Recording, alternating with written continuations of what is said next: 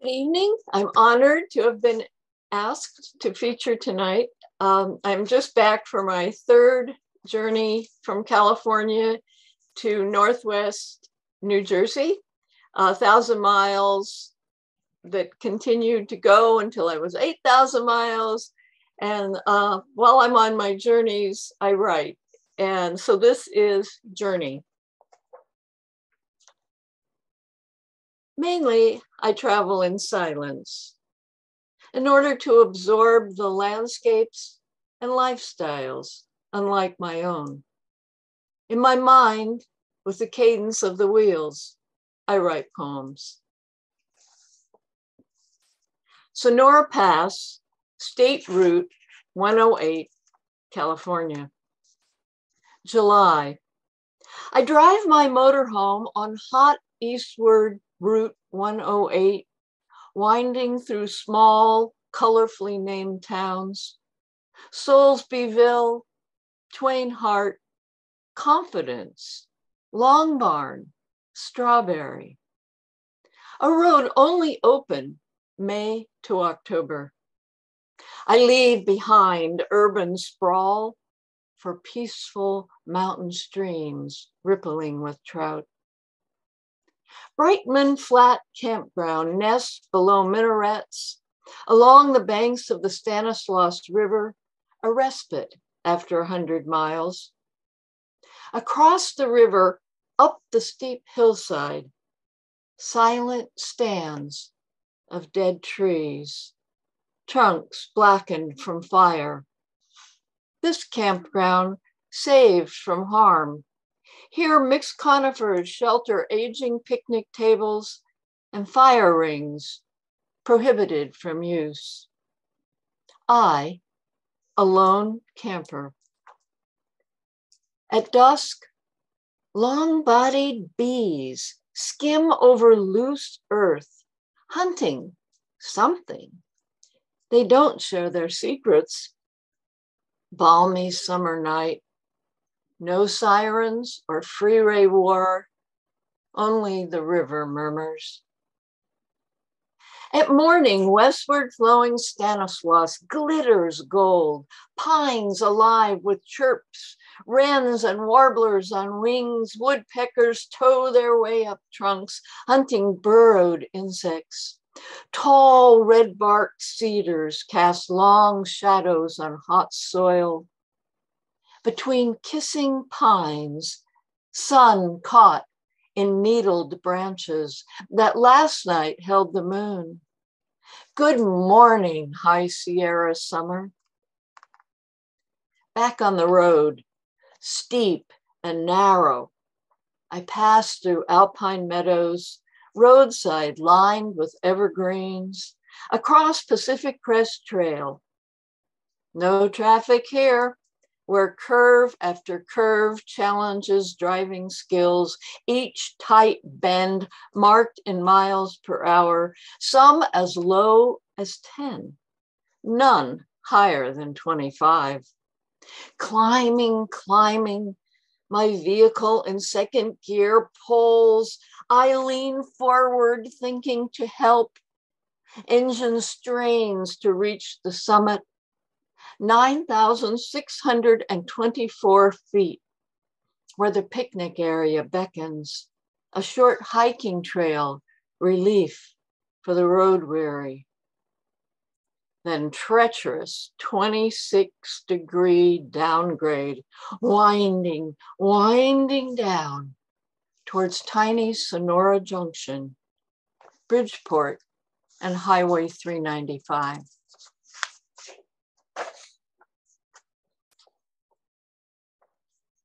Extraterrestrial Highway, Nevada.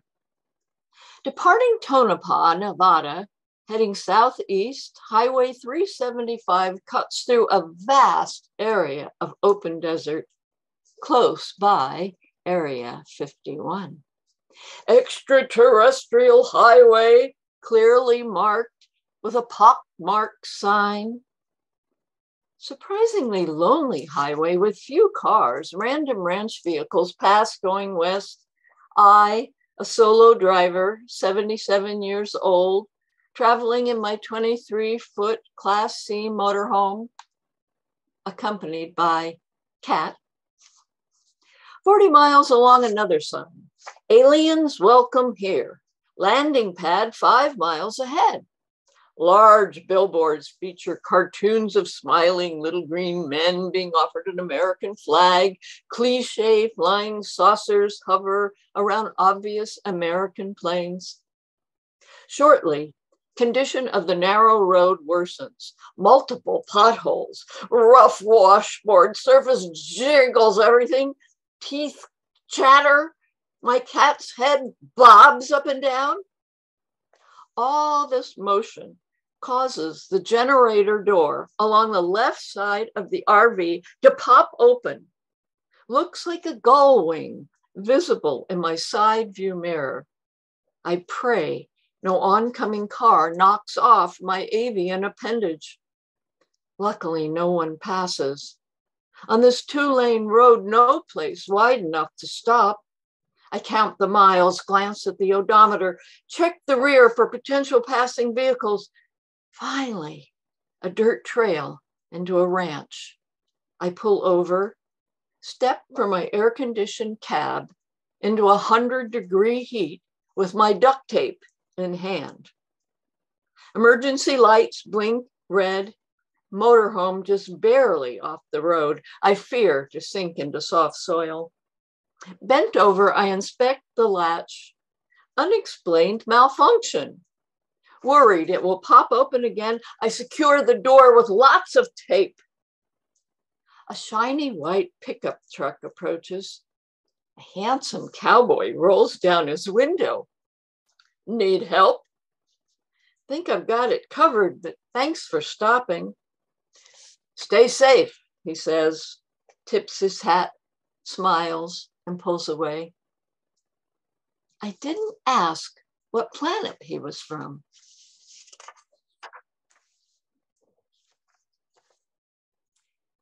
Through Utah. From southern Nevada, highway crosses invisible line. Welcome to Utah. Canyonlands of rough red rocks, eye candy for miles. Round each bend, I gasp in awe. Thank the powers that be for preserving much of this land.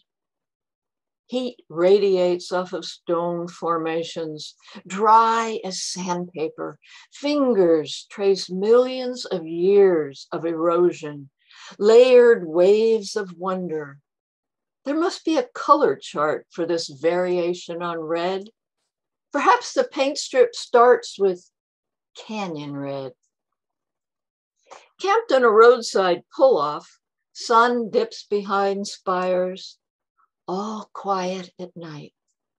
At dawn, ATVs arrive with noisy engines, disturbing the silence of the stones. I pack up and move on. Road through Capitol Reef, infinite variety of formations, slabs, waves, domes, walls, minarets, paradise of rock. On to Goblin Valley, where mushroom-shaped rocks haunt a moonlit night. At dusk, bats circle and dine. Air still hot from day, I sit on a formation radiating daytime temperatures. Moon rises and sets, leaves a cloud cover, promised stars hidden. Down valley, lightning flashes, a soundless storm rages in awesome splendor. Spectator to midnight entertainment. I seem to be the only one awake to witness this wonder.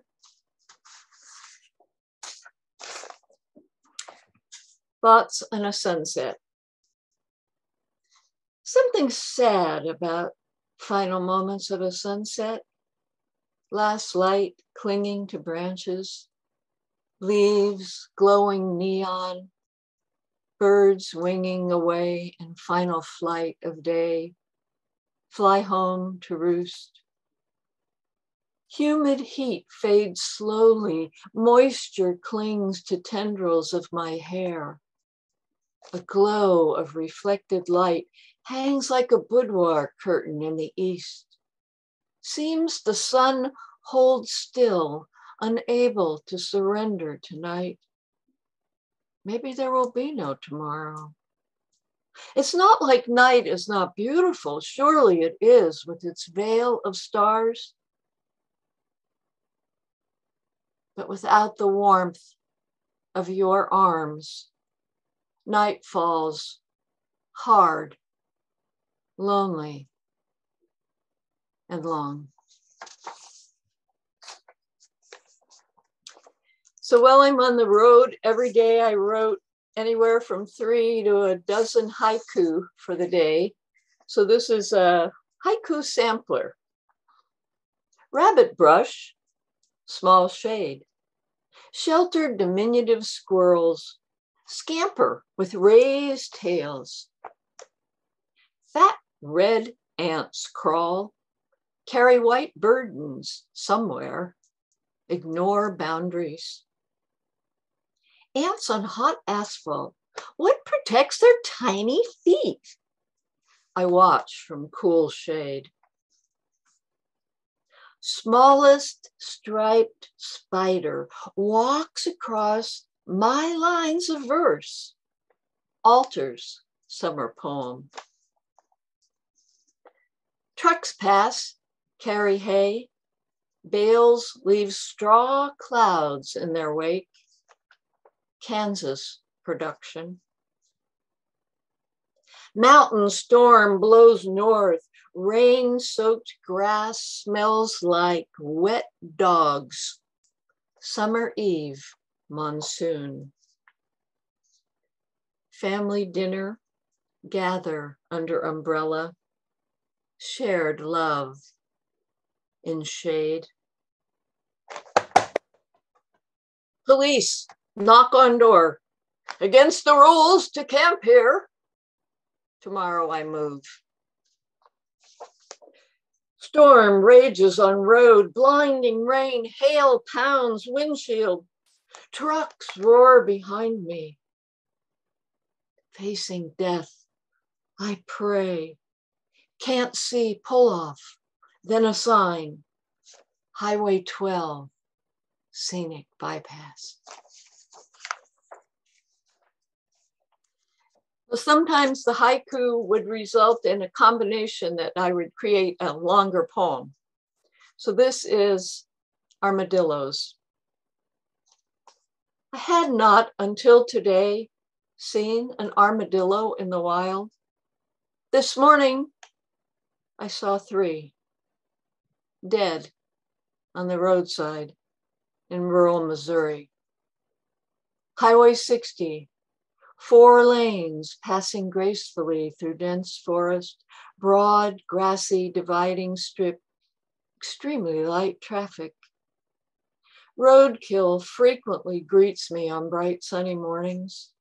Squirrels, opossums, raccoons, coyotes, deer. Once even an eagle, wing pinned to the pavement, eyes staring at the sky. But armadillos lying upside down on their scaly body armor made me weep with regret. A reminder that we are driving, killing machines. So as I traveled, I made note of signs. I didn't photograph them, unfortunately. They're photographed in my mind. So this is traveling across America, signs along the way. Tonopah, Nevada, speed limit 25. Large billboard behind official sign. Don't even think of going faster. The sheriff is watching. Courtesy, Tonopah Hotel, Casino, and RV Park. I stopped the night behind the casino, put a $20 bill in dancing drum slot machine. Exit 2 hours later, with $80. There's your theme. Kansas. Fuck Biden. Fuck Biden flags flap. Not many, but enough to disturb my peaceful meditation. Kentucky. Will Rogers Parkway. Bulky man holds an 8-foot-tall white wooden cross emblazoned with the words, Jesus saves. His left arm holds the weight. A free arm wildly waves at passing motorists. His mouth wide yells something I cannot hear. A moment later, thick gray clouds break apart, sending streams of godlight onto the highway in glorious beams. 10 miles roll under the wheels, then rain pours down on hot asphalt, creates a hellish steam that rises ominously from the roadway. Missouri. Unique, wild guns. Beside the road, yellow painted warehouse filled with weapons. Huge American flag on an impossibly tall pole. Yesterday, 4 shot in a campground. Virginia. Escape shaft number 6. Ambulance entrance. How many times has this escape route been used? How many lives trapped in coal dust? How often the ambulance siren? Down the road, rows of weather-worn double-wide trailers, home to generations of weary miners, lungs black, consumers forgetful of the sacrifice. Tennessee, Baptist ambulance. Would they, I worry, carry a lapsed Catholic? So when I'm on the road, I also just make note of things that are of interest, and later they turn into poems that were inspired by a landscape long gone. So this is one of them that I will conclude with. Arroyos. In this parched Utah landscape, horses travel in arroyos. On silent hoofs move towards water. A sturdy white mare guides her foal. The rest of her breed follows. Through dry washes, they run towards the spring. I have hidden my love for you in a deep arroyo, when I should have sent it running with the horses. At first, too cautious, too fearful of another loss. Before you came, my landscape parched and arid like the land of central Utah. You guided me towards sustaining springs. Together, we watched the horses drink, followed them as they disappeared into arroyos. They left only dust rising above the desert ditches. The sun vanished behind the rolling hills, the stars reflected in the spring.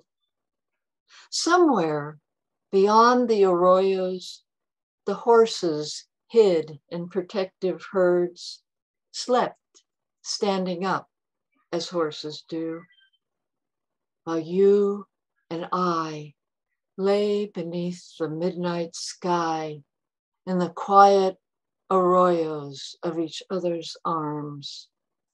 I dreamt of horses at the spring and yielded to the icy water. Thank you.